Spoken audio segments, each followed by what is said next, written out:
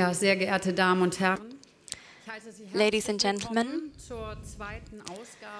welcome to the second edition of our lecture series, Making Sense of the Digital Society, Using Digital Society Well. The Federal Agency for Civic Education works together with the Alexander von Humboldt Institute for Internet and Society on these lectures. We started in December. Manuel Castells was our first guest. We will keep on having more conferences throughout the year. Every 6 to 8 weeks, we will have hopefully very exciting presentations here. This series was inspired by the diverse and ambivalent aspects of digital progress, and that we need to keep in mind permanently, whether it's in private life, in our work life, or elsewhere. And they keep challenging us. This is due to the fact that the technological development keeps increasing, and we couldn't imagine this speed a few years ago. Due to the digitalization, we see an enormous potential for communication, for production, and for participation, and they keep revolutionizing these aspects. However, it is especially due to these elements that there are risks that we had not expected before for our societies, because there are a few globally acting and quite intransparent players, internet companies, which dominate these markets. Big data has enormous potential for surveillance, but also for the manipulation of human behavior. And additionally, we see the anonymous behavior in the digital sphere, which gives a certain protection, but many people also abuse this.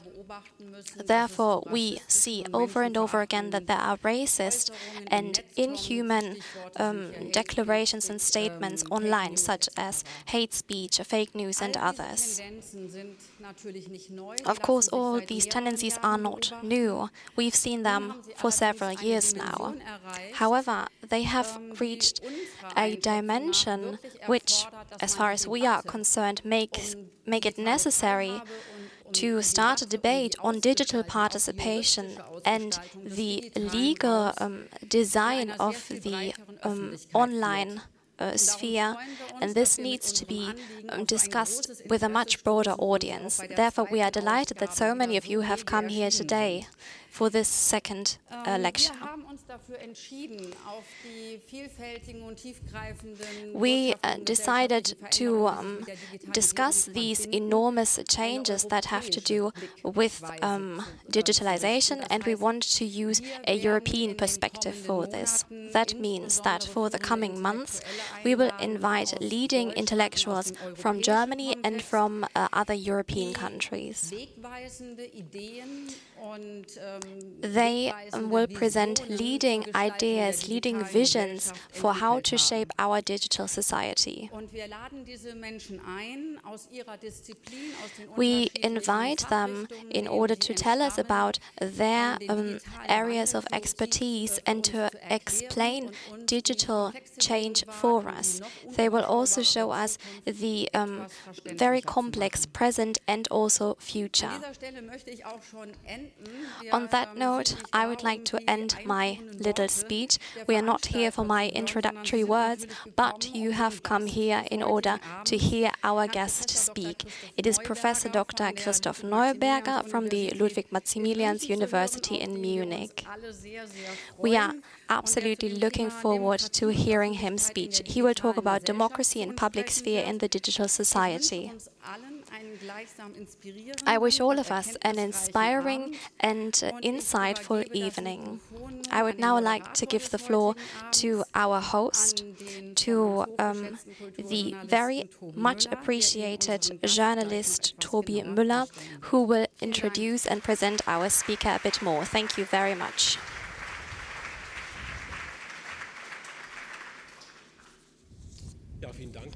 Thank you very much, Melina, from the Federal Agency for Civic Education, for your introductory words. There's hardly anything that I can add. We've already said that you are not here to listen to us, but to our guest. However, I would like to find a bit of additional information. You know the most important words. It's not only in the US, but also in Germany, for instance, the lying press, that this word came up here in Germany. Hate speech also is an important word here. In my home country, in Switzerland, on the 3rd of March, we will vote on if the SED will be abolished and if the fees that must be paid by everyone will be abolished as well. This will basically be the end of the public broadcasters in Switzerland. We know that these trends exist, however, what we do not know yet, and which is our question today, who talks to us today and what are the norms that we have nowadays for media? How can we describe this? How can they be described by research, by scientists? These are phenomena that are happening very, very quickly, and how can we describe them better? I think that this is something that we will learn about tonight by our guest. Welcome to Making Sense of the Digital Society. We also have a hashtag for tonight, which is Digital Society. You can use this hashtag in order to ask questions or make comments. After this presentation, after the about 30-minute discussion that I will have with our guest, you can participate, because we can hardly talk about the internet without having you participate in it. Of course, this is a major part of this when talking about old media, old mediums, and how we change them. Of course, we are also streaming. And you can see this on alex-berlin.de, which is a local broadcaster here in Berlin, and you can also watch the stream online. You can watch this on bpb.de, the Federal Agency's website, and also on the website of the Institute for Internet and Society. You might know this standard situation when talking about media and criticism. Since there have been media and mediums, there have been two sides. You might even call it bipolar, because there are the optimists and the pessimists. Some say, oh, we don't know what's going to happen, we've reached the end of civilization, and then there are those who see the new messiahs in this new medium. Our speaker tonight is so very well known because he's neither one of the optimists nor one of the pessimists. He has stayed calm and reached an opinion on this. He is considered a visionary in his field, especially in Germany, because sooner than others he realized that the old media, not all descriptions of democracy and public sphere are not enough for what we are currently experiencing. Around 1 year ago, in December 2016, he received the Schelling Prize from the Bavarian Academy of Sciences and Humanities. In 2011, until 2011, he gave lectures in Münster. Afterwards, he started working at the LMU University in Munich and is the head of the Department of Communication Sciences. He has a very broad title for his presentation, which we do not often see in this kind of field. We are glad that he has chosen it. It is called Democracy and Public Sphere in the Digital Society. Afterwards, we'll have our talk, and then you can participate. However, I'm glad that he has come here safe and sound and just in time from Munich. Welcome, Professor Christoph Neuberger.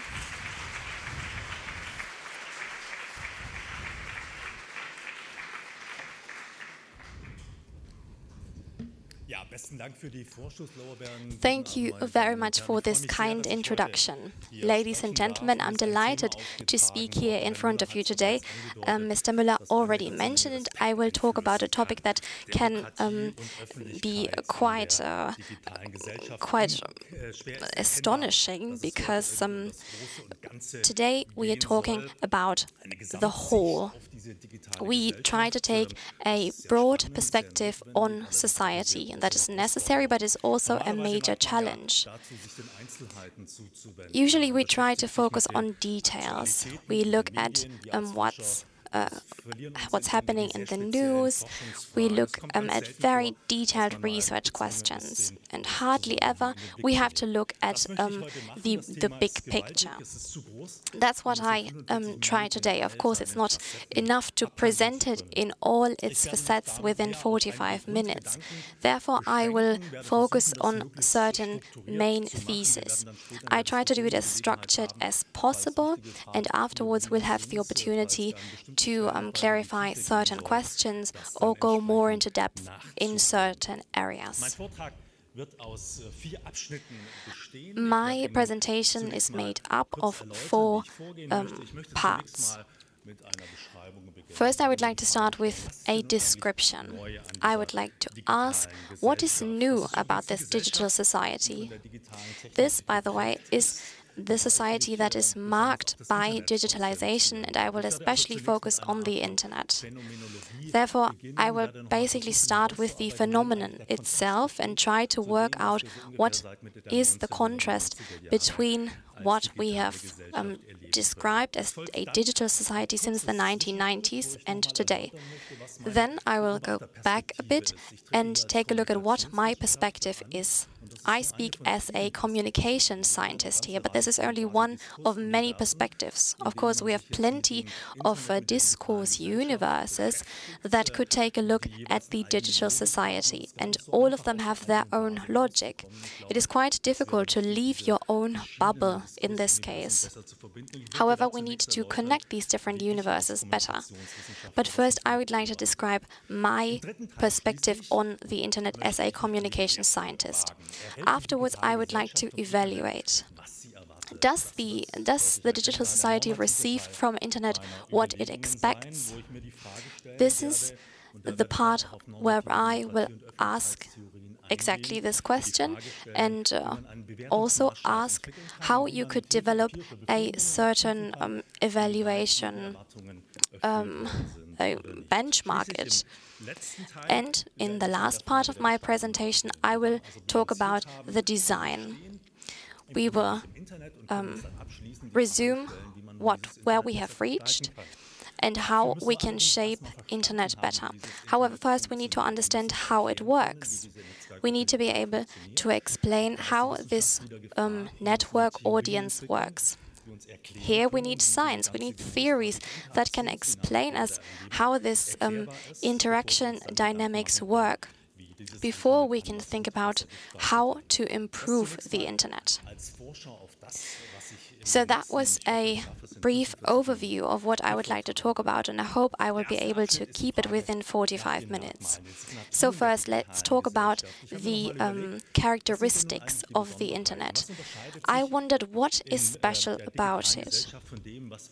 In digital society, what is different from what we have experienced earlier in the analog society? First, we need to talk about the scope of the fracture. Is everything new, or do some things also remain the same? Is it justified to talk about a revolution? Do we see these enormous changes? Is the comparison to Johannes Gutenberg and the invention of the letterpress really right, or do we overestimate what is happening? We usually tend to making things bigger than they are. We will probably not reach a final conclusion here, but maybe we can talk about this at the end again, because there certainly are certain factors that show us that things are changing enormously. Pierre Bourdieu wrote an essay about television. In this essay, he described two groups of persons dealing with modern media. On the one hand, we have the visionaries, the optimists. They are of the opinion that everything changes. And then there is the other group. These people think that everything remains the same and nothing has changed. We have our own biographic experience and therefore know that whenever we're dealing with new digitalization, there are certain effects happening. When working with a new mobile phone, when seeing the internet for the first time, for instance. I would now like to talk about a book by Thomas Mann, which takes place at the beginning of the 20th century. He describes the gramophone here. I would now like to quote a part of this book.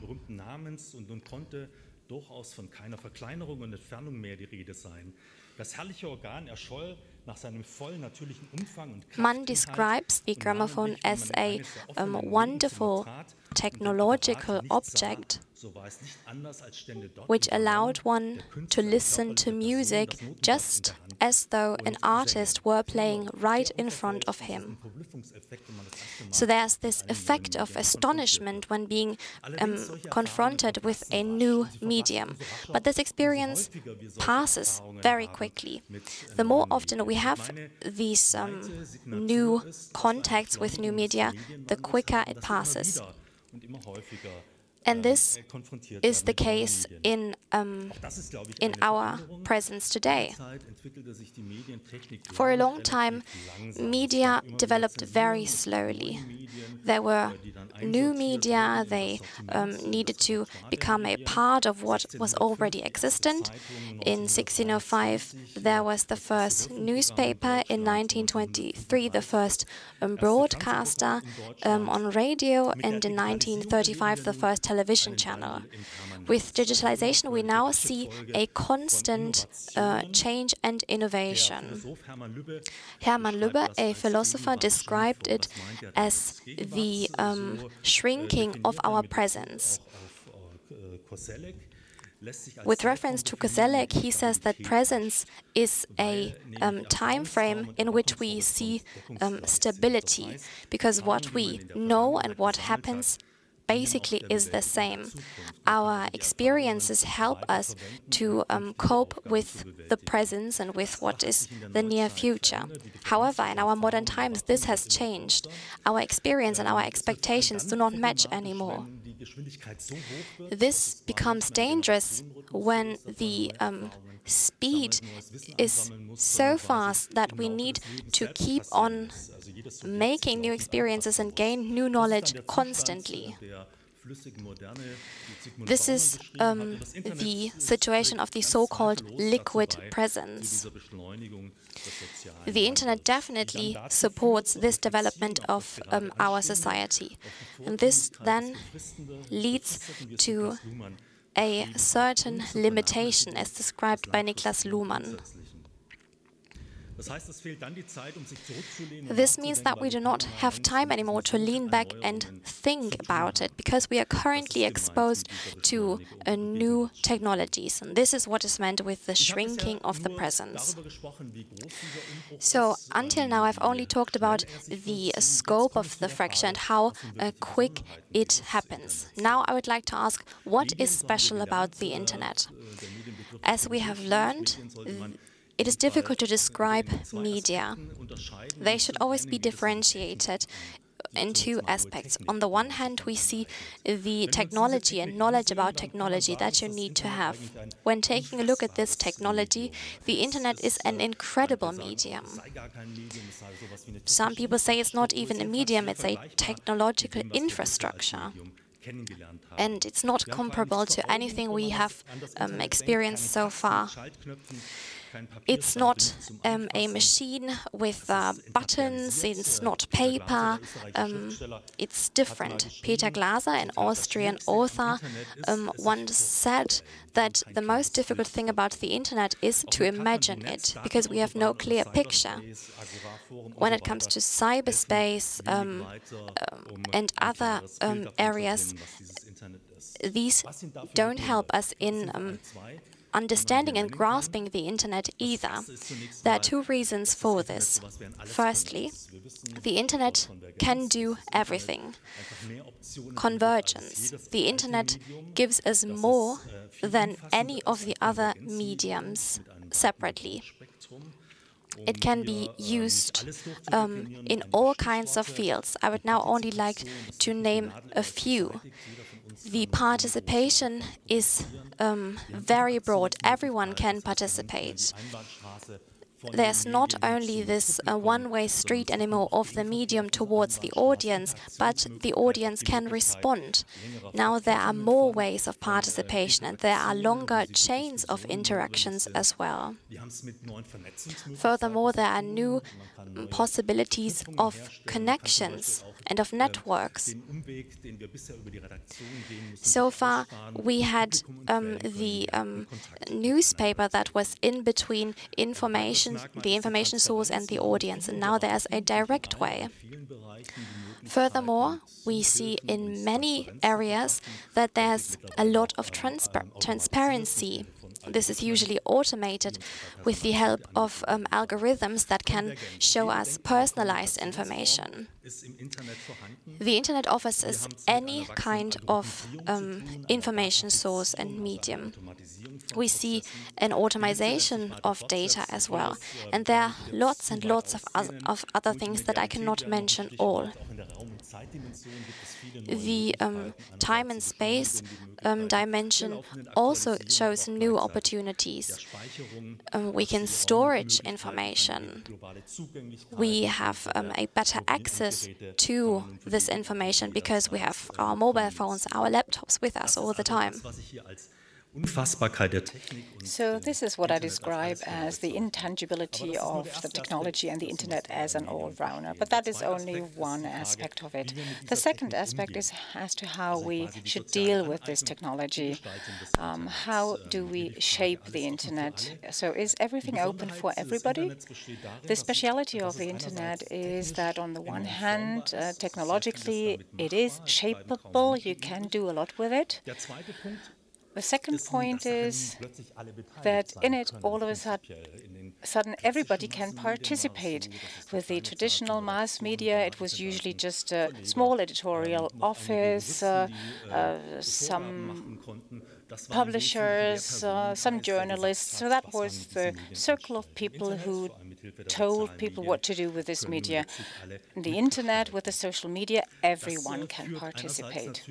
On the one hand, because of the huge number of participants, this means that there is a lot of need of coordination of who shall participate, but the possibility of opting in also takes place on platforms which are provided by certain internet companies, Facebook, Twitter, etc.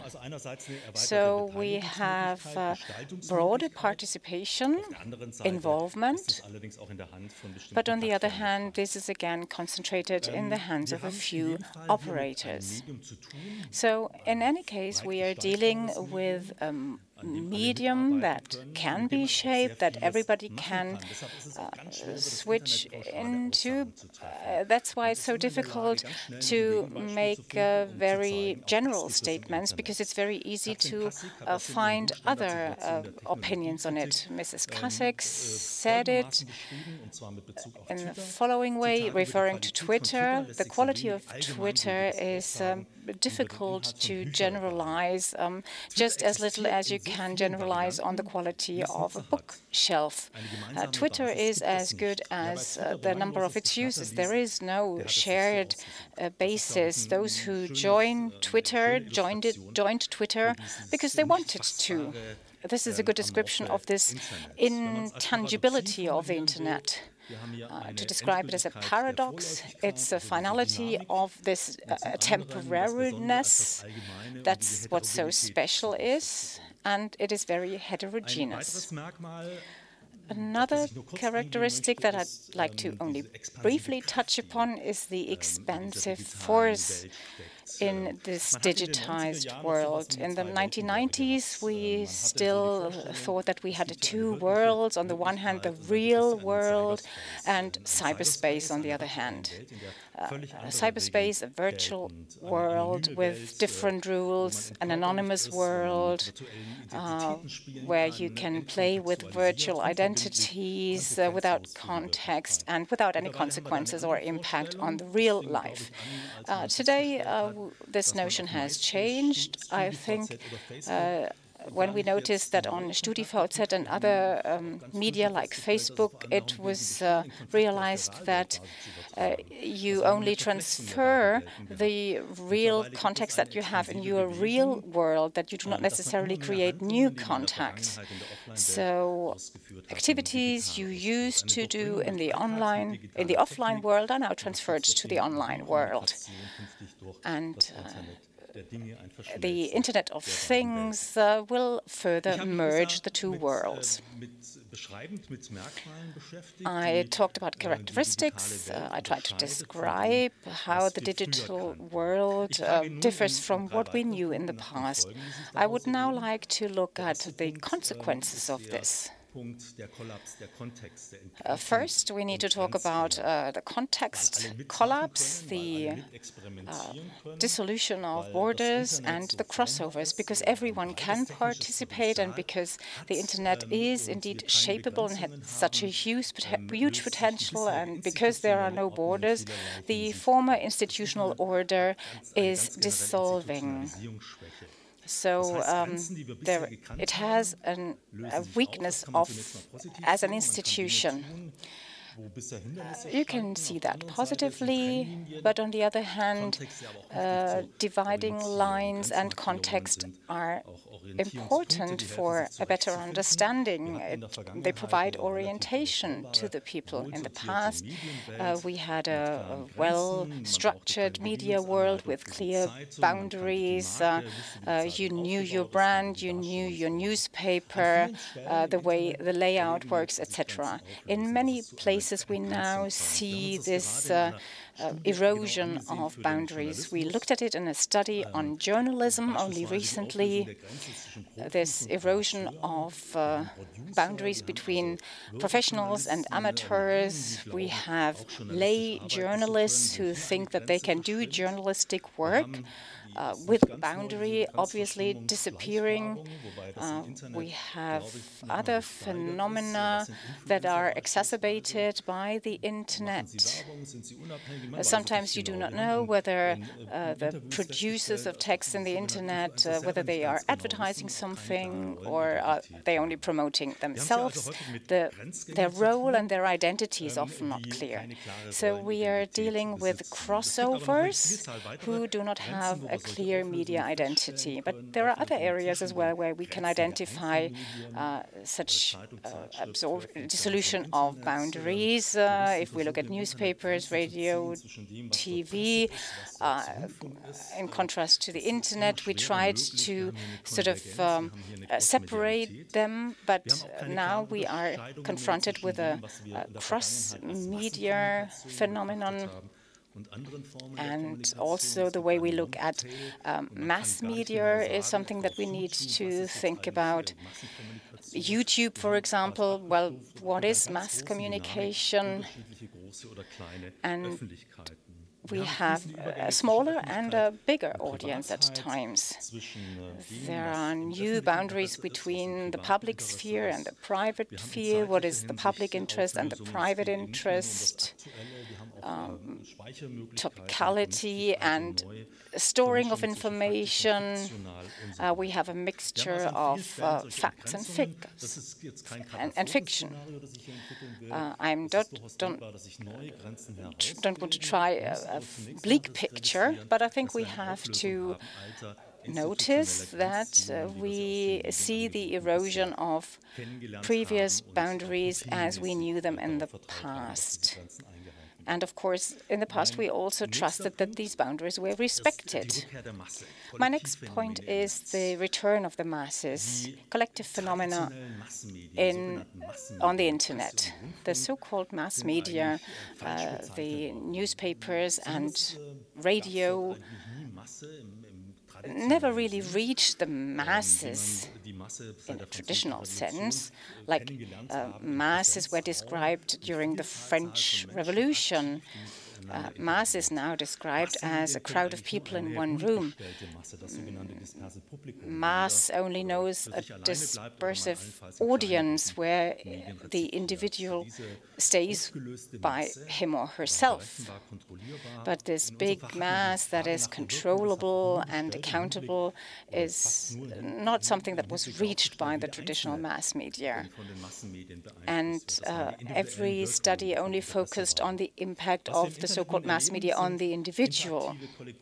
What we are faced with today are interactive collective phenomena. We have a new dynamic because a lot of people work together. We have chain reactions, we have an escalation of events, and very often it's difficult to identify who triggered what in these viral effects. Often the impact is difficult to trace, and we have a high degree of complexity that challenges us to develop new methods and new theories, and this is what I would like to conclude with. The mass is something that we sort of lost sight of. In the late 18th and 19th century, we had revolutions, the shocks of the French revolutions to the powerful, who had to realize that the masses can bring everything out of control. What we saw in the cities, we had the formation of big groups of people who act together and with each other. All this has been described with, in mass psychology, for example, by Gustave Le Bon. Of course, from a different perspective, he talked about the incited masses who responded to something. We also see a lot of mass phenomena on the internet, but I think today we have a more differentiated view of the wisdom of the masses. And also when you look at Wikipedia, for example, a lot of people join together and try to bring something fruitful and something enriching to the others. The question is, how do we deal with it? Let me now turn to the last point of this part of my presentation. What are the consequences? The perfect technology and the urgency of the essential questions. We talked about multi-modality, we talked about the shapeability of a media. The more perfect the technology, the less important it becomes. The less of an obstacle the technology is, the less we need to look at its actual use. Marshall Loons said it's not about the message, but it's the media that characterizes the message. Manuel Castells wrote that the message in this new system is indeed the characteristic. Now, what does that mean? Chris Anderson, the former chief editor, said it's no longer about what the distribution channels want. And we come back to the essential question, what do we want to achieve with this new, almost boundless technology? Already in 1995, an essay in the Neue Zürcher Zeitung, we could read about the dissolution of the boundaries, and There it was said that this new technologies relieves us of many burdens in everyday life. We have the emergence of a normative intelligence, which is an intelligence that helps us to find out what we want and what is good for ourselves and for the others. This essential question can be asked again when such a new media emerges all of a sudden, as it was the case with the internet. It sort of emerged almost out of the blue. Bertolt Brecht described a similar experience in the 1920s when the first radio broadcasts were started, and he said, our society allows us to make innovations, inventions that still have to find their market. You had the possibility to tell everything to everybody, but you could also choose not to say anything. And he then said that the radio basically took on the role of a proxy, that it would only do what others had done before in real life. And he said that radio would have to find its own justification for existence. The internet is a very similar case. It has hardly any limits other than the radio, which now takes us to the question as to what we expect from the internet as a society.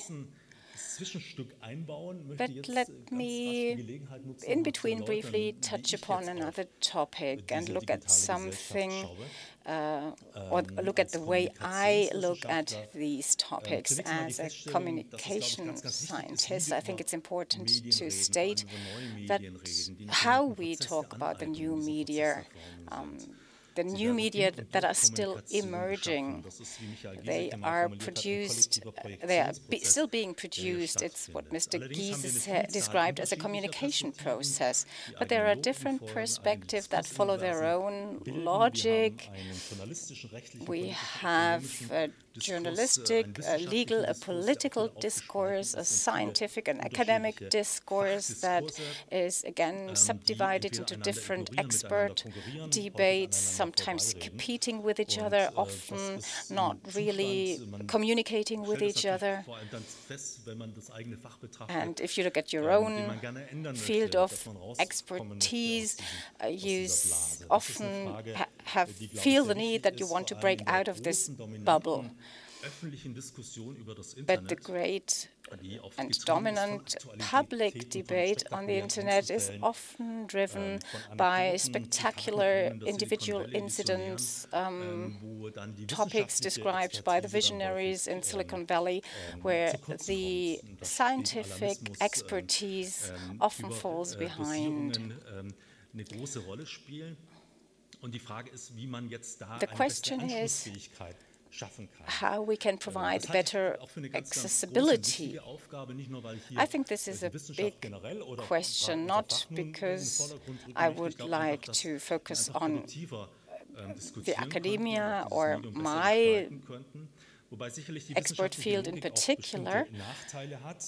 Scientific logic may have its disadvantages. We are usually very slow. We are slow to respond. What we present is often not very gripping, difficult to understand.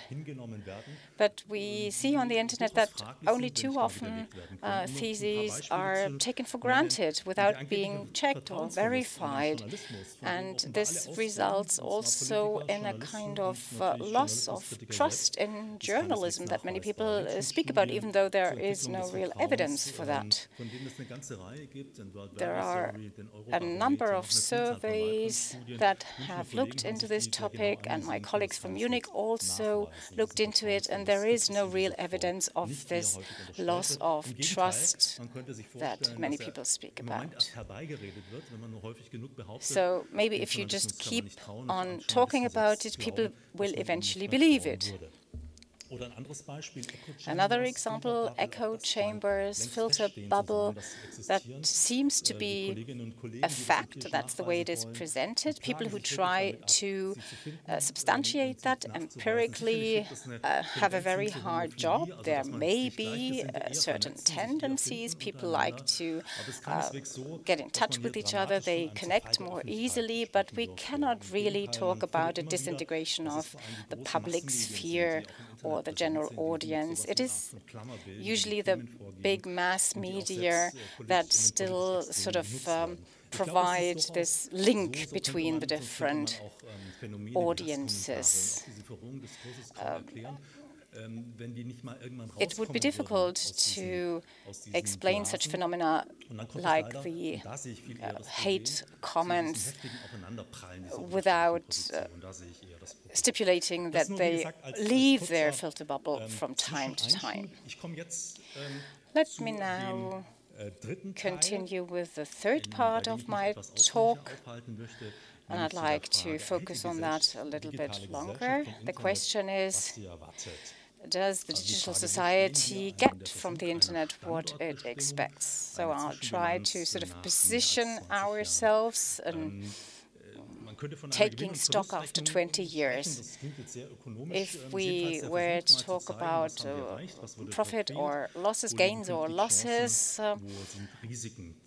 where are the opportunities and where are the risks of the internet? First question we need to ask is, what is the benchmark against which we try to assess it? The society as such cannot wish for something. They can only choose a proxy or a representative who would then say that the one or the other is desirable. So the question is, how can we develop good benchmarks? There are theories, normative theories of the public sphere that describes how this works. There are participatory and other approaches. We often talk about the public value that is discussed, particularly in connection with the public broadcasters, the mandate that they have. The mandate clearly describes what their purpose is. I would like to refer to a catalogue of values, which I consider to be a synthesis of all normative deliberations of free and democratic values that can be described. And it's important to also use them as the benchmark, so to speak, for the empirical research, and sort of tick them off whether they are met or not. I don't want to talk about the justification of the individual values and the weighing of them. But the question is, what have we achieved? I'd like to present to you 8 values, and I'd like to try to position ourselves where we are today. If you look at literature, then there is always an optimistic and a pessimistic view on these respective values, and the question is, what dominates? First question, freedom. Did the internet give us more freedom? John Perry Barlow said in the mid-1990s that there is a declaration of independence of the cyberspace. He declared it as a free space where governments or companies should not have an influence on. He thought this would be impossible anyway.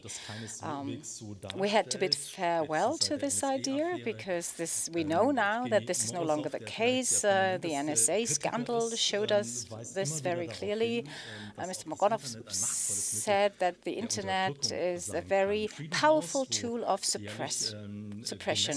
Freedom House that tries to measure the freedom on the internet recently said in 2017 that in only 16 out of 65 countries the internet can be called free. The second value I would like to discuss is that of equality. Again, huge expectations to the internet, and at first glance, the internet seems to comply.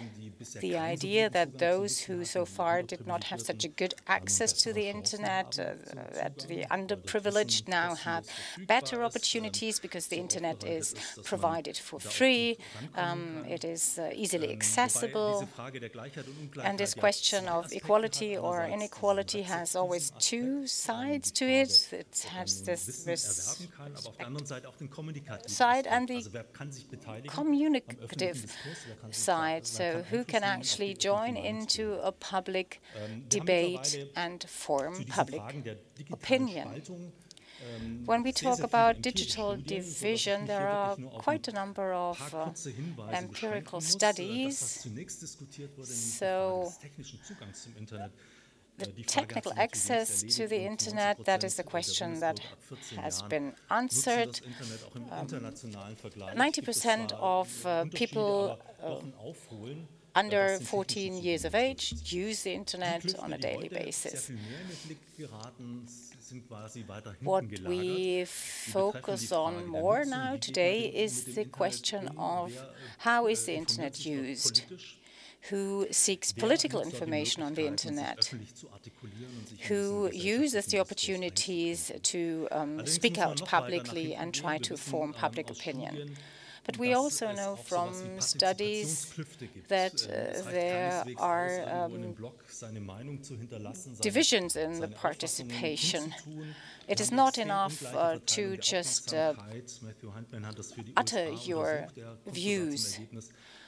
And there has been a study on it with the result that the focus on the audience in the internet is even bigger than with the traditional mass media. And he also looked at political blogs, and he found that usually it's graduates from elite universities or top managers who participate in these fora, people who already in the past could exert a certain political influence. So this is all with a question mark. The third question deals with diversity. At a first glance, we think that everyone can participate. So there should be a lot of freedom of opinion. However, on the other hand, we see that there are lots of reasons why the usage and also the offers are limited. For instance, we see there's a lot of co-orientation. Editorials look at one another. They take a look at what matters in different online newspapers. What should they write about today? And in the blogosphere, we hardly ever see new topics, but they deal with topics that others have dealt with in the classic media already. Therefore, we do not have as much diversity as we would like to have. And last but not least, it also depends on ourselves. The repertoire of the users of internet is very limited. You use the same websites over and over again and do not look for new ones. This also holds true for journalists who usually only use the easy way and do not dig deeper. The next point is the power of opinion. Of course, this is not a value, as you will see in a few minutes. Generally, in media politics, we think that there's no concentration or should be no concentration of the power of opinion. On the internet, however, and this has been expected before, that the power is well distributed. However, this is questionable. On the one hand, we see that the intermediary aspects, which is a central point of our debate, are vital. They have influence on opinion building and do matter. Therefore, they can gain a lot of power. Donald Trump, for instance, has more than 40 million followers. This then is a kind of new persuasion strategy. This was also seen during the last election. We could not really estimate how important these aspects really are. For instance, well-distributed fake news or block information and social bots. The next point is about the integration or the erosion of the audience. For democracy, it matters that we focus on the same topics. We need forums in order to discuss political issues. This can be seen in public broadcasting and state public broadcasting especially, because this is their mandate. However, we now see a certain erosion of the audience. The empirical studies do not underline this when it comes to the passive and the active component. The passive component states that we only look at what we think is correct. By our own choice, we basically act. The other component is the filter bubble, which happens in the background and is protected by algorithms and works automatically. We do not yet have any empirical proof for this. These are things that we need to keep observing in the long term. We need to keep looking at this, but we do not yet have any empirical proof. Now I would like to talk about the quality of information. This also is vital. The professional journalism so far made sure that we have a neutral, relevant and current information. The professional journalism is in an economic crisis, as we all know. However, we do not have any empirical proof for this either. We cannot prove that there is a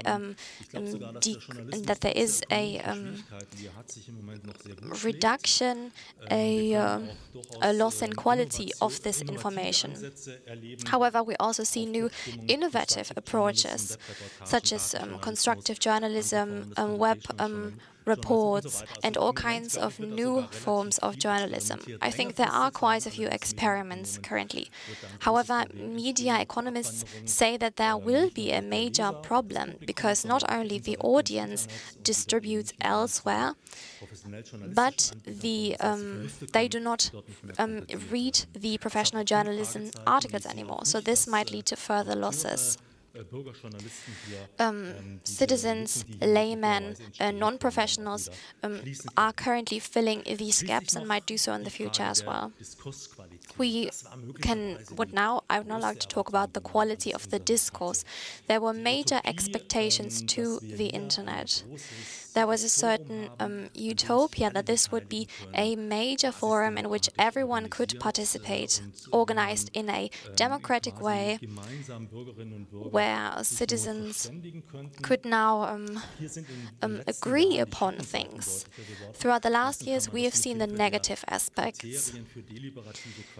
By using the criteria for deliberative quality and rationality and coherence, we can see that there are certain limits to this.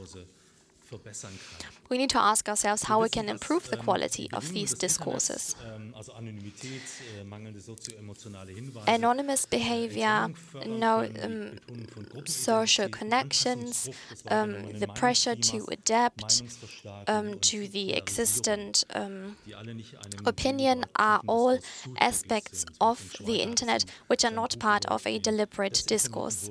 Schweiger wrote about this in his book about the silent citizen.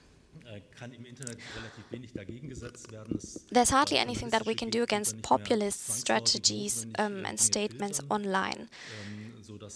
These statements are not filtered anymore, which leads to the fact that these persuasion strategies that I talked about can be implemented very well. My last point in this area is security, or being open to being vulnerable. We see certain risks such as cyber war, cyber terrorism, cyber espionage, and other aspects. State interventions that are meant to increase security often oppose the freedom of the citizens. I might have focused too much on the negative aspects. We said that we wanted to look at the ambivalence of the internet. It's not all only negative. Especially due to this shapeability of the internet, we can try to take a different turn. This is the major challenge that we should face. And this is the last part of my presentation as well. First, I would like to take a step back and talk about a time in which a lot was controlled. People thought that the media could be used in a way to serve the public good. In the 70s and 80s, when the cable and satellite new technologies were to be introduced, politicians thought that these technologies should first be tested in pilot projects in specific cities with a small number of households. Scientists should observe these pilot projects and present their results afterwards. Based on these results, the politicians wanted to decide if the citizen should be confronted with this. There were plenty of these cable pilot projects, but it was not possible to implement it in this way, because the new technology was introduced before the studies were presented. So it was an illusion already back then to estimate what the results would be and to wait for the results. And this holds true even more for the internet. This is for the internet, we see that there are developments happening which we can hardly control. But now it is up to us to think about how to use better instruments in order to shape the internet. The first point has to do with science. We need to be able to explain what is happening online. We need to develop methods and approaches which allow us, getting back to my field in communication studies, we've had a very simple models for the internet with the mass media and the audience. It was only a one-way street.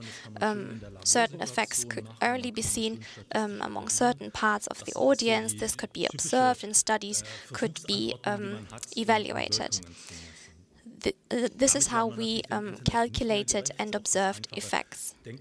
However, this cannot be applied to the internet. There are not simple causalities that we can use for this. I already talked about the return of the mass before.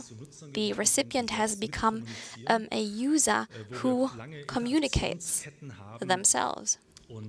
We have long communication chains. When looking at the internet, this mainly has to do with complex systems. For instance, networking, self-organization, dynamics, nonlinear effects, butterfly effects, for instance. You might know this from popular literature where these phenomena are described. And we can see similar things online. We need to start describing them and understanding them by implementing network analyses and trying to understand these chains.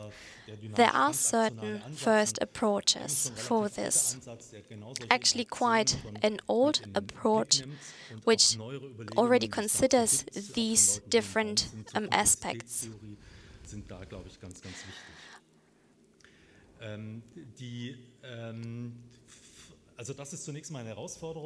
This definitely is a major challenge.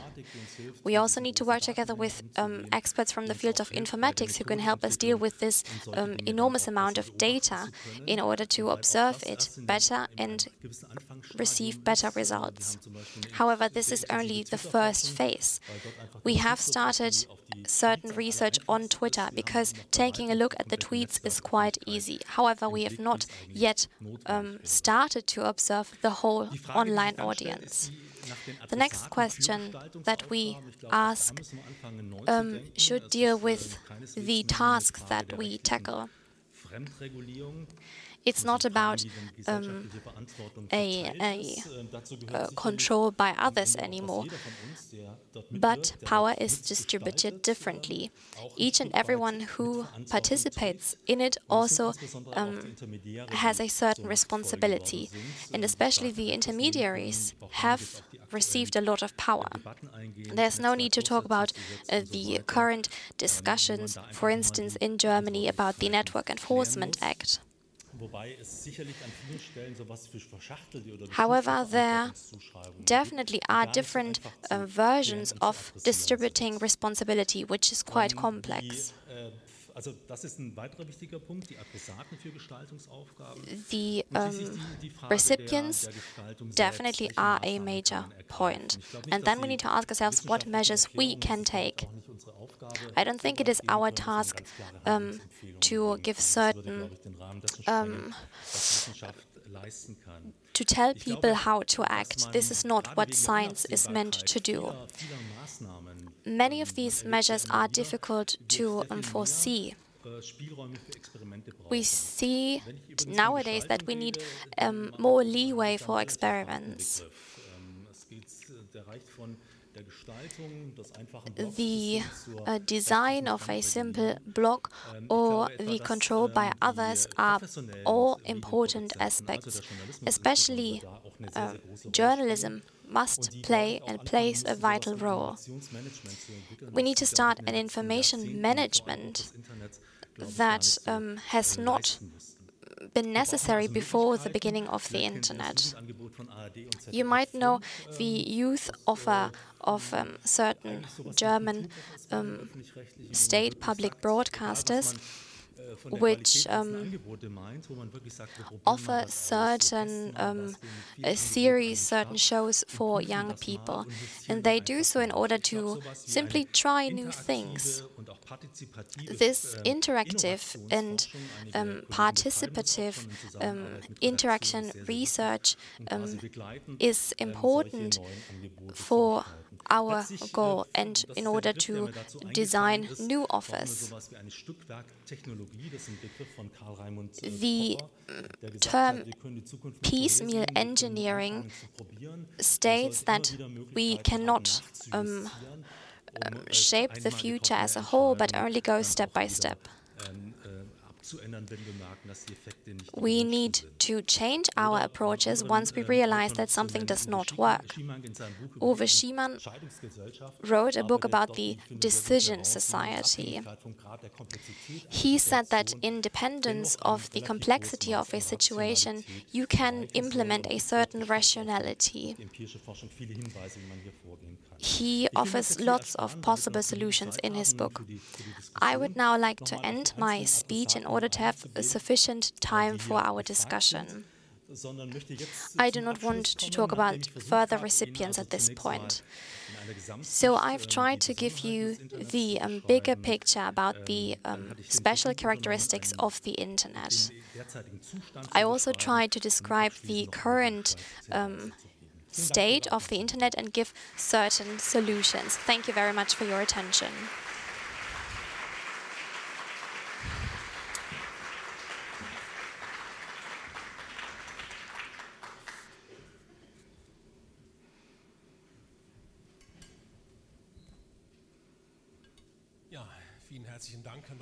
Thank you very much, Mr. Neuberger, for this introduction, for this broad overview of your field of expertise.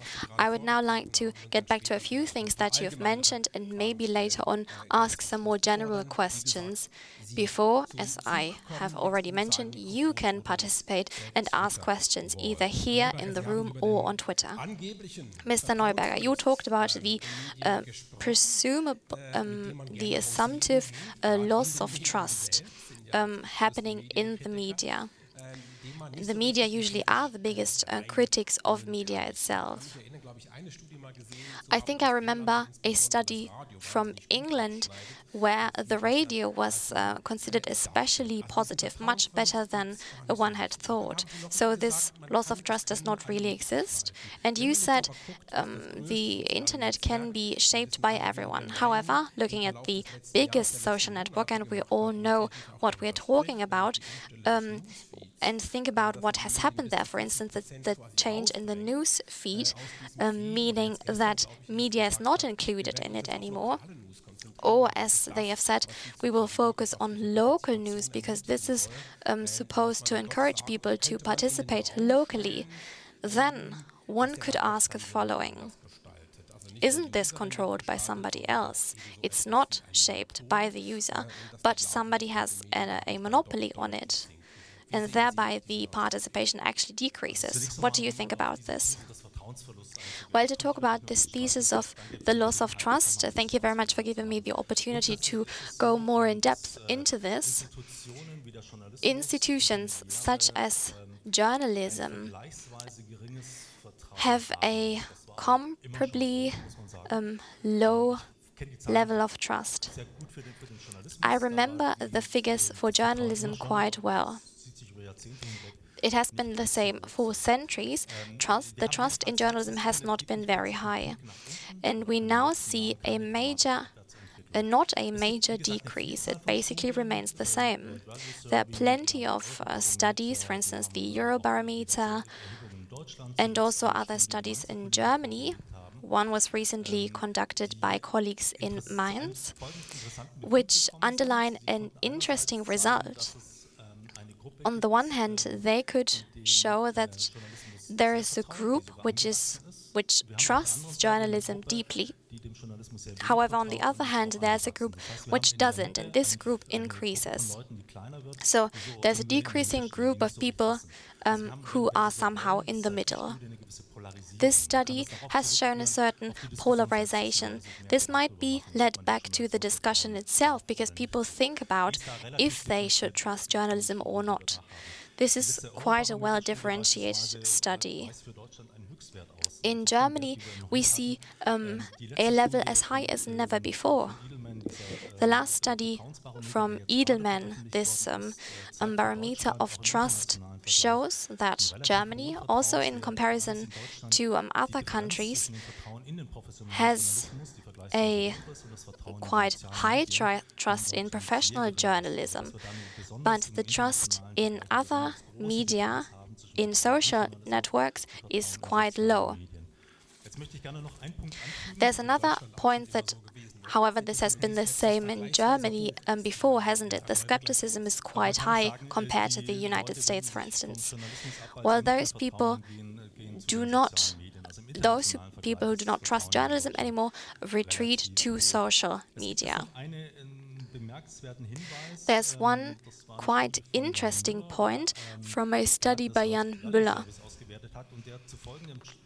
He found out, which is quite interesting and counterintuitive actually, because he found out that in authoritarian states, the trust in media tends to be higher than in democratic states. His explanation is the following. In democracies, you have a diversity of media, and this media is questioned all the time. nobody really knows who to trust anymore. This is exactly the situation in which we as responsible citizens should start to think for ourselves. Therefore, I think a maximum amount of trust in media is not necessarily good, because this is the case when all media report the same and nobody differs anymore. Therefore, we should not only look at the amount of trust, but also ask other questions. You also talked about securing the quality of the discourse, and I would like to connect this to the complex systems that you mentioned. The easy models of Habermas and others that you mentioned do not work anymore. We are faced with much more complex systems. So how does it work in these complex systems that are not linear anymore? How can we ensure quality of discourse in these systems? How can we regulate this without retreating to a top-down model? By reducing the complexity, to answer your question with Lohmann. I think you can make arrangements where this proper discourse is being held. Just to give you a rough idea, I think there is no need that at every time everyone may join into the debate, because this causes the problem of a lack of coherency, that people with very different views and motivation discuss very controversially. What we had in the past, and this is the comparison that I'd like to make, is that it is already a huge gain if we have a group of 100 or 150 people who are sort of representative for the general public and have different views on a particular topic. If you bring these people together, of course, it's a pre-selected group, you have to know them before, and let them discuss. In such a setup, the discourse might be really better, because you have also, you can have active moderators, as we know them from the radio and television. I know about an analysis of the quality of German media, and it talks about the commentaries. More than 100 commentaries were looked at, but there was not a single contribution by a journalist. So the editors, the journalists, did not join into the debate. And I think that's not a good idea. And you can also conduct field experiments and look at different arrangements and just wait and see what happens. This is what I tried to address when I talked about the joy of experimenting. Of course, that is also an issue of resources. Not everybody, not every agency or organization is in the position to give people the time and the resources to do that. But that is maybe one of the tasks that I referred to. Well, if I look at Deutschlandfunk radio, for example, that is something that is moderated in a very different way than Spiegel Online is presented, where people are warned, stay out of this, do not interfere any longer, the crowd will do the rest, so do not interfere, do not get involved. Well, I think the understanding of a journalist's role also will have to change, because they need to begin to interact with their audience. Once they have finished their article, this is not the end of it. They need to engage in a conversation with their readership or their audience. That is the future, and this will also be an important connecting link to the audience. I think this top-down approach, this journalism from the front, we tell you how you need to understand the world, is not a very helpful approach. So journalism will need to change. It's also very time-consuming. As a free journalist, I cannot really do this. I can only do this as an employed journalist. You referred to this group of 100 to 200 people who could be a representative audience. How will you bring these people together? What kind of regulating mechanisms can we use? Would they be serve as a kind of a gatekeeper that you didn't mention before? Well, of course, we would need to optimize the framework conditions. If you look at Habermas and his criteria for deliberations, a number of criteria that also contradict themselves. There is a contradiction between the openness to everybody, everybody can join in, and that every opinion can be uttered at any time. And this contradicts certain timings for the discourse. Rationality is an important aspect, that you listen to other lines of reasoning and that you qualify your own judgment.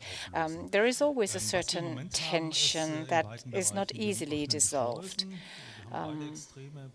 There are two extremes, and we have the gate in between that allows everybody to join into the debate, and then maybe we can have the commentaries as on the internet. That is one approach, or we say, well, there is only journalists can comment on that. But I think we need to experiment more with these. One experiment could be that we select a group of people, not completely at random. It should be specialized people, they should have an interest, they should be representative. In the US, for example, we have deliberative polls. That was even in the times before the internet. People were asked as responsible citizens, that were taken seriously. They really wanted to know what they think. And that was a good experiment to see how people discuss with each other. Well, deliberation is an important notion with Habermas. I'm not a communication science, but I think the main difference is between Gorth and Habermas. Habermas says deliberation is something where you do not necessarily need institutional players. Gorth has a different view. And I think this is still the crux. So what is an institution? What is a non-institutional player? So how can you provide the necessary diversity in this sort of excerpt?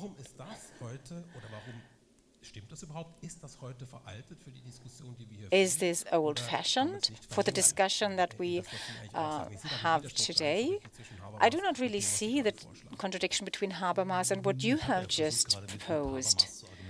Well, I tried to argue with Habermas and to follow his line of reasoning. His ideal notion is a bottom-up development. The starting point should be not organized citizens, then civil society representatives, all the way up to the political parties who are then to take up certain topics and discuss them in parliament. So he has a sort of a chain of different levels, and he argues that we need to start with this informal sector. And the question is, how can you implement that on the internet? We do not really have a full view of the internet audience. We do not really know who that is. We sometimes have small groups, sometimes we have a big audience. And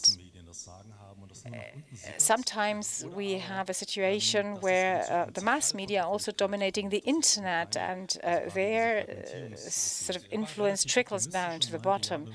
Habermas was relatively optimistic. He thought that we could make it happen. What happens in the small social blogs with the participation of the citizens could be raised to higher levels step by step and make the whole process more permeable. That was the ideal view of it. Well, how can this work in practice? I think this is a mediation role for professional journalists. They have to draw people's attention to discussions on the internet, but it is also a call for other people who are somewhere in between, so that this approach from the bottom to the top actually works. I think many people are worried about the echo chambers and the filter bubbles that you briefly touched upon. You said that from a scientific point of view, there was no real evidence for that. You said we keep looking for them, but we cannot find them in empirical studies. Why do we feel that the filter bubbles promote the disintegration? Why do we have this feeling that they have such a strong impact, yet you cannot find them? Can you explain this effect? Why do we believe in them? Well, in the political arena, we usually reason with certain theses, and well, the term echo chamber comes up. I didn't want to reject them all. There is this principle that usually like-minded people tend to club together, but they are not completely separate from the rest of the world. So I would only want to qualify this isolationist tendencies. It's not really a bad thing if people stay within their own group. If this were the case, we wouldn't have these hate comments, these explosions of hate somewhere on the internet. They only happen because people leave their filter bubble. And of course, there's a lot of criticism in the media, and they have a lot of prejudice vis-à-vis the media. Maybe we should again look at the past. Echo chambers were there before. It was people sitting around a table in a pub, sharing the same opinion and agreeing with each other. And this is something that is only transferred onto the internet. Maybe it's just things that we didn't see as such in the past. When we talk about the hate speeches, we come to responsibilities. We talked about the Network Enforcement Act very briefly. Well, we have here a lecture series that also wants to look at a European perspective of the topics that we are discussing. And when it comes to the Network Enforcement Act, this is a German act that is much stricter at a German level than what is called for at European level. Our Justice Minister was very firm on that. At the European level, the policy is much more liberal. Well, what do you think? I think I said it at the beginning, at the end of my talk. It's something that we simply need to test and try.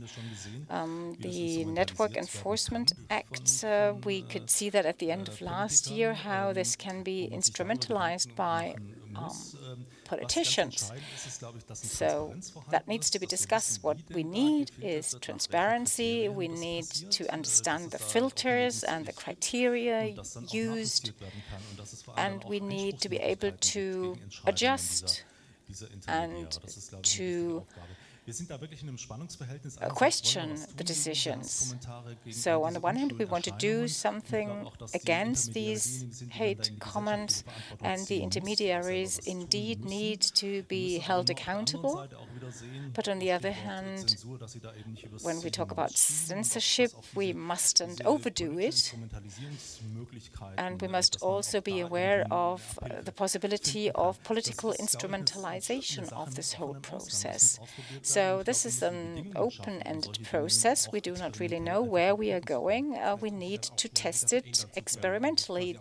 That means to be able to adjust them quickly if necessary and not wait for the political process process that may be a rather lengthy one. Well, I'd like to open the discussion to the audience. We have 2 microphones, and Mrs. Werner will observe our Twitter feeds. So here in row 2, we have a gentleman who would like to take the microphone. Well, thank you very much. A very inspiring and exciting talk. You talked a lot about the public sphere, about audiences, and in doing so, you talked about democracy. Well, the topic is democracy and public sphere, but I'd like to focus on democracy now. Do you think there are peculiarities and ruptures when it comes to the democratic process in connection with the internet? Or which problems do you see as a result of the internet use by different people? And which options do we have to use the tools to improve democratic processes? Well, I think one aspect I touched upon in rather detail, that is how public sphere goes hand in hand with democracy. Democracy is not just about finding a majority, but it's also about forming an opinion. Citizens are to understand the pros and cons of issues, and I think this is something that we discussed at length. So this is about how the internet touches upon transparency and democracy. Another point, this is something that you could also do on the internet in terms of e-voting, for example, and of course you can also look at the political institutions and ask which changes could occur there. For example, more transparency of parliamentary discussions. I think the Internet Commission was quite a role model here by making public all their documents. It's important that even in the later phases of the political discussion, which usually take place behind closed doors, to have some sort of access to information and help continue to shape or form the opinion of the people. I'd like to focus on the positive aspects first. Then, of course, there are open data where you can gain better insight into administrative work. Again, there are a lot of options for more transparency and to take the responsible citizen more seriously. This is maybe just to add to what I said before. I have seen more hands raised, but of course I didn't spot them. Well, where are we? I think I saw a lady in row 5. And then immediately behind her. Well, the topic is democracy and the public sphere in the digital society. I recently attended an event. I did not control it myself, but it was about fake news, and a professor said that the 20 untrue statements were much more liked before the US presidential election than the 20 true statements. So more people must have shared and liked the untrue comments. So this must have an impact on our societies. And I have another question, because I also feel that I myself am in a filter bubble. I mean, isn't Google sort of almighty because it really controls what we do? All our requests are, all our searches are stored, and the algorithms are applied. And the way information is displayed, that is something that you can actually purchase. I know my question is somewhat confused, but I hope you can sort it out. Well, yes, first, on Google, you can buy advertisements, but there is a certain control in Germany and has been for the last 15 years. That's the voluntary self-control, how to indicate exactly that something is an advert in order not to be confused by the consumer. Also with a view to Google, the question of the personalization, there are tests where different people searched for the same terms and came up with different results. My colleague Birgit Stark in Mainz placed 100,000 requests with Google together with her team, and depending on the usual search behavior, people came to different results. So this is the empirical answer that we have, but it's difficult to actually prove the filter bubble effect. But of course you are correct in stating that a lot of data is collected and stored, and we do not exactly know what Google does with these data, whether they are doing field experiments or whether they are already controlling us with the data. There are some studies on Facebook already, so we have some insight into that. For example, that you can actually control moods depending on whether you provide more positive or more negative news feed, and that has an impact on the follow-on comments by the people. Another study was on the I voted button. So you could signal to your friends that you did vote and sort of inspire them to vote as well. So this may be a tool to influence possibly election results. There is a similar study on a Google search in a lab experiment.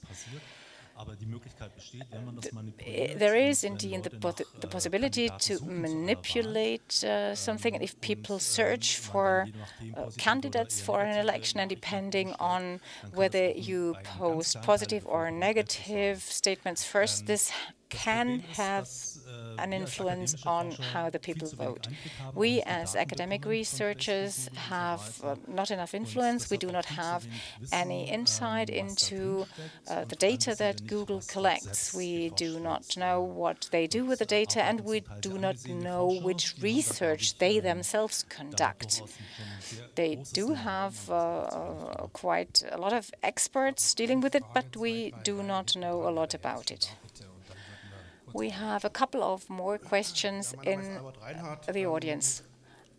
Albert Reinhardt, I have been following this discussion for quite some time. I think we as a society, as representatives of a culture, seem not to see is to learn about social phenomena. So far, we always thought that we need to adapt to developments, but now we are faced with a new situation. The older generation is somewhat lost. They don't know which way to go. So it's not just learning and storing the information, but now you have a new approach to learning, open learning, we call it. The algorithms are already being optimized, so the question is, why shouldn't young people, that would be the elite, according to Luhmann, the elite of the young people, who are sufficiently different from the existing society, if they, as an age group, would engage at different political level, at local level, regional level, etc., if they were to provide motions or bills for political decisions. It is about political interaction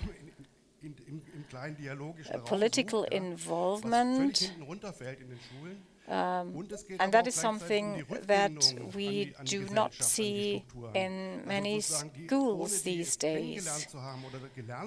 So, but without knowing the system and being familiar with the system, I easily feel left behind. And if I am not taught to work with the system at school, then people do not grow up to be responsible citizens. I think it was quite reasonable what you said. I am not an educational scientist, so I do not really know how learning democracy can be done at school. But I think the internet offers opportunities to get to know political processes in a playful way and to start at a very early age, maybe in a game situation, so that young people learn more about democracy early on. But that is not my field of expertise. Let's have a look at Twitter and our tweets. Mrs. Werner, you need a microphone. All those who joined us through the live stream also should be heard. Everybody? No, we have selected questions. Question of principle, Mr. Neuberger. Can you actually talk about the internet as a medium? Can we distinguish online and offline world? Well, one of my favorite questions, is it indeed a medium? There are different views on that. I think this debate is rather irrelevant. I said it in my talk, you can discuss technological and institutional media. Some people may say it is a technological platform, but what is actually, what it is transformed into and what it is used for is so heterogeneous that basically the internet is a variety of individual different media. We have the field of professional journalism on the internet, we have social media, etc. The internet usually only describes what is its present object of research, and probably you would have to come up with a model of a layered model. The second question, can we distinguish the offline and online world? Well, I think this again is a simplification that we can no longer use. We see these two worlds merging, and also, in the past, people never used the terms correctly. Online means that there is a constant connection between sender and receiver. So basically, radio and TV were also online media, whereas a newspaper would have been regarded as an offline media. Today, people use offline media to discuss everything that is not the internet. There's another question. What incentives can we make so that social media offers change their behavior? Because often this is they have a certain business model. How can we monitorize forums? How can we find somebody who is the moderator and ensures high-level discussions? Are business models possible? I doubt it. I think there are very few examples where people paid in order to participate in a discussion. I think this is problematic because it enables certain limitations. Only specific citizens can participate in these models. But this is in contrast to journalistic articles. Usually there was a newspaper edition which could be bought by the citizen and who then received a final journalistic product. He was willing to pay for it. But what about a discussion that goes on and on for weeks and months? Therefore, I think that we should think about other ways of financing. I talked about this when talking about the public broadcasting, where this is a major task as well. I think these forums should be moderated independently. This should not be the task of parties or of other political institutions. I think it's good to have independent operators of these platforms. And there's another question from Ute. Your descriptions dealt with the culture sphere here and its institutions. What perspective for studies would you have thinking broader? Well, international comparisons are limited to Europe, Northern America, parts of Asia, and other continents are hardly ever considered. This is indeed a deficit. At our institute in Munich, we have an international survey, Words of Journalism. HIIG has developed the biggest network, I think, with 80 countries involved.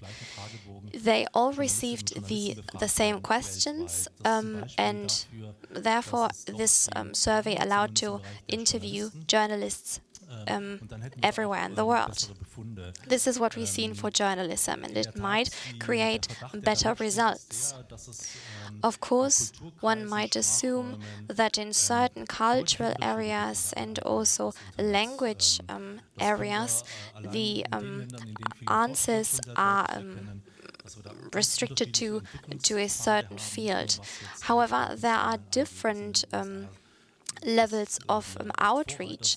The United States are often at the forefront when it comes to using social media. Germany is rather left behind.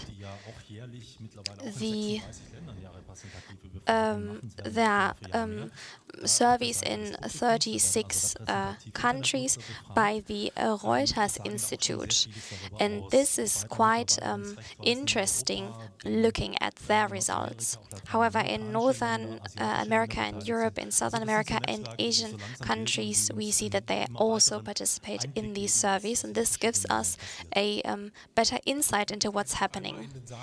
I would like to allow another question from the room before going back to Twitter quickly. We have around 12 minutes left before our time is up. I will need 3 minutes at the end in order to summarize a bit and end our discussion. So please, one question from the room.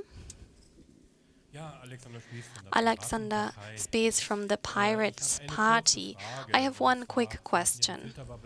You talked about the filter bubbles. I think the internet gives us the opportunity to inform yourself about opposite opinions. You're not only in the print filter bubble, you can also click elsewhere and find out more. Have you done research on how often this happens? This is basically the counter thesis. We do not retreat into the echo chamber and only discuss with like-minded people and support one another. Yes, there are surveys about this. There's a new study by Fletcher and Nielsen. They worked with the data from the Reuters Institute. This data was based on Google.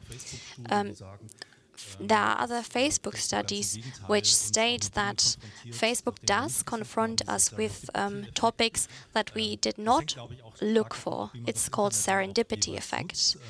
And it also depends on how you use the internet. The internet can provide a certain surprise effect for us because we keep finding out about things that we were not looking for. Therefore, I tried to quantify this aspect. I think we also need to differentiate better in surveys. We need to differentiate between groups, take into account the socio-demographic background, the behavior and attitudes. We can't generalize here. There are surveys describing what you just said. Is there another question in the room? Yes? Thank you very much for this interesting lecture. I have one very quick question. Does the digital society produce new inclusion or exclusion models? Or are the existing models reproduced? And what can the comparative media research contribute to not only keep this aspect as abstract, but also take a look at individual media and state that the all-inclusive approach of the internet does not hold true? That is what would interest me with respect to the socio-demographic background and not only the political perspective of digital divide, which is not empirical enough. Well, the research on digital divide is quite differentiated already. The question of political participation was something that I talked about as well.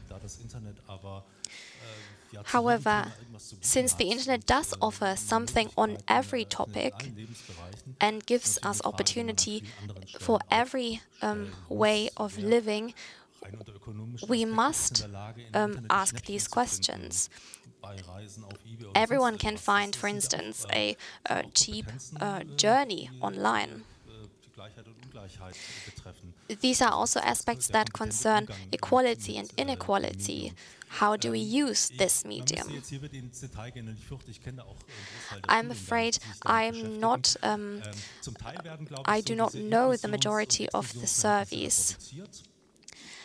The inclusion and exclusion models are reproduced, definitely. Socio-demographic background does count. And what also counts is the differentiated behavior and attitude towards internet.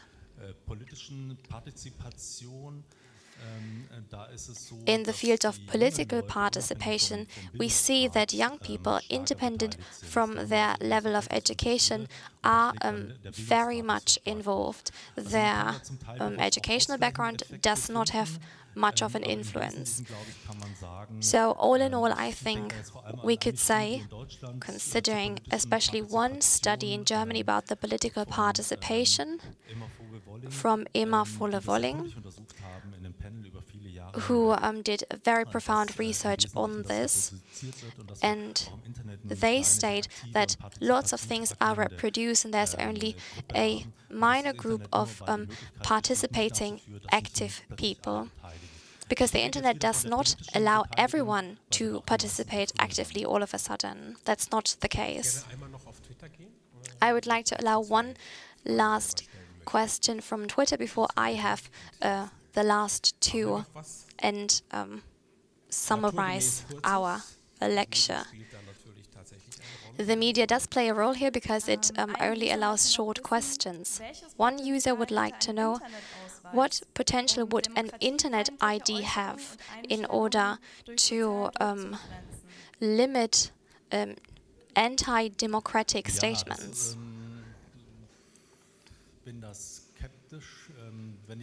I'm rather skeptical. As far as I'm concerned, I think this means that you don't act anonymously, that you must declare who you are, you must show your identity before you can contribute. Generally, it's good to show who you are when acting online. This does increase responsibility. So you do not simply have the opportunity of leaving a certain situation without any consequences.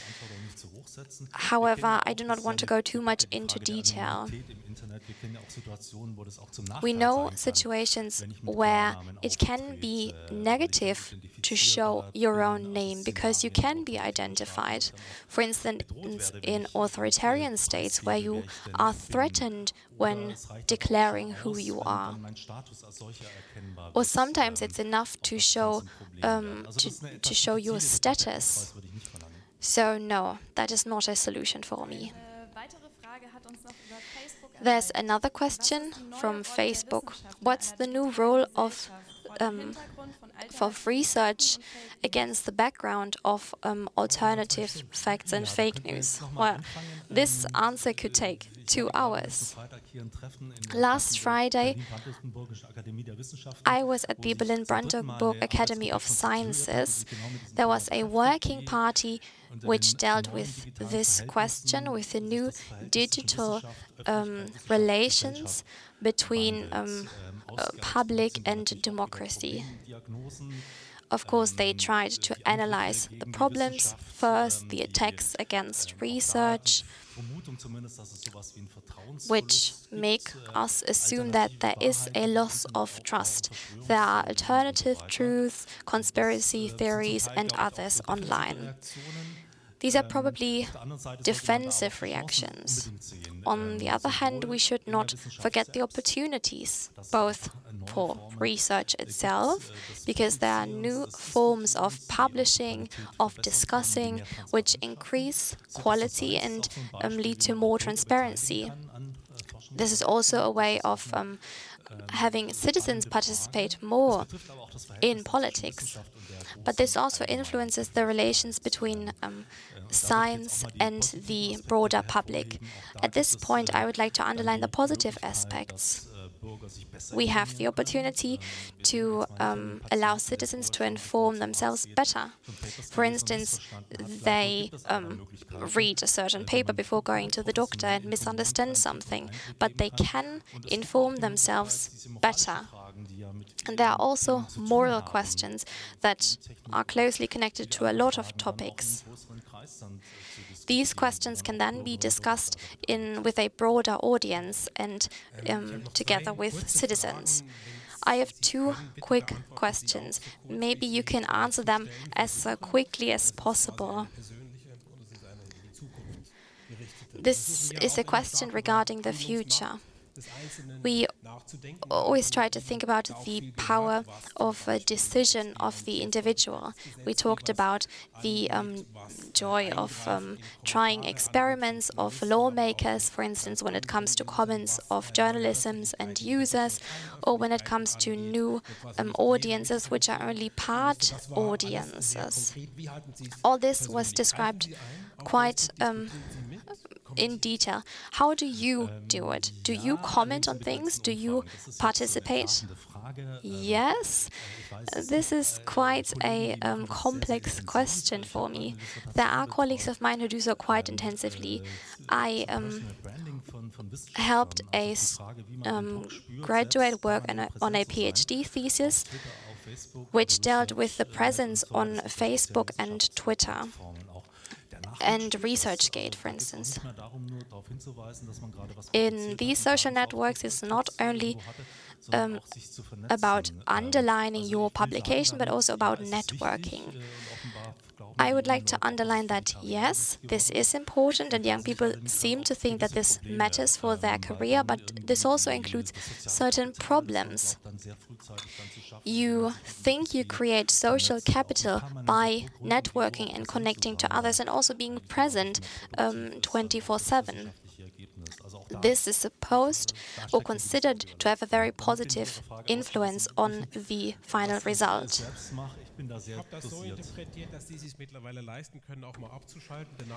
I understood that you yourself try to stay back a bit, but the young people shouldn't. There's one last question that I would like to ask. You quoted Castells, the first lecture that we had. It's not the medium forming the message, but vice versa. Many people, ordinary people, do not necessarily or sometimes do suffer from hate speech, not only public people do. So Facebook has influence on them as well. I would say the step from text to link to video does play a certain role. The video can have a more direct connection and effect.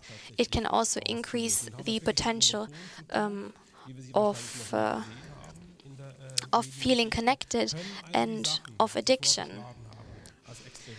All the things that you propose, these experiments for shaping the audience new, can they be implemented in a monopolistic society? You mentioned two aspects. On the one hand, the role of effects and in what way they are supported by visualization. On Twitter, you only have 140, now it's 280 letters that you can use. So this leads to a certain pointedness. These platforms therefore support very emotional, also aggressive messages because they generate more clicks. Economically speaking, this can be beneficial. This is exactly the risk that we see these days. We are confronted with these media. We did some surveys on in what way public broadcast and journalism use these activities and confront themselves with this limit. Well, 40% less traffic is what we have already mentioned. Yes, this is what we talked about, but also regarding the consequences. These social media decide upon the restrictions and limits. This is how you reach young people. This is how you reach the citizens. For instance, thinking about the amount of money that was invested in a European search engine. I think there are reasons for why this is not happening, but we should be careful. Not everything should be done on these platforms. When it comes to the future, algorithms and artificial intelligence, we will hear a discourse by Elena Esposito from Bielefeld. She will talk about the theory of systems and the future of algorithms. This is something that we talked about in brief at this lecture as well. Before ending this lecture, I would like to give you a little gift. It's a black box, maybe a gray box rather. And I would like to give this to you and thank you very much for this very interesting lecture. Christoph Neuberger, thank you very much.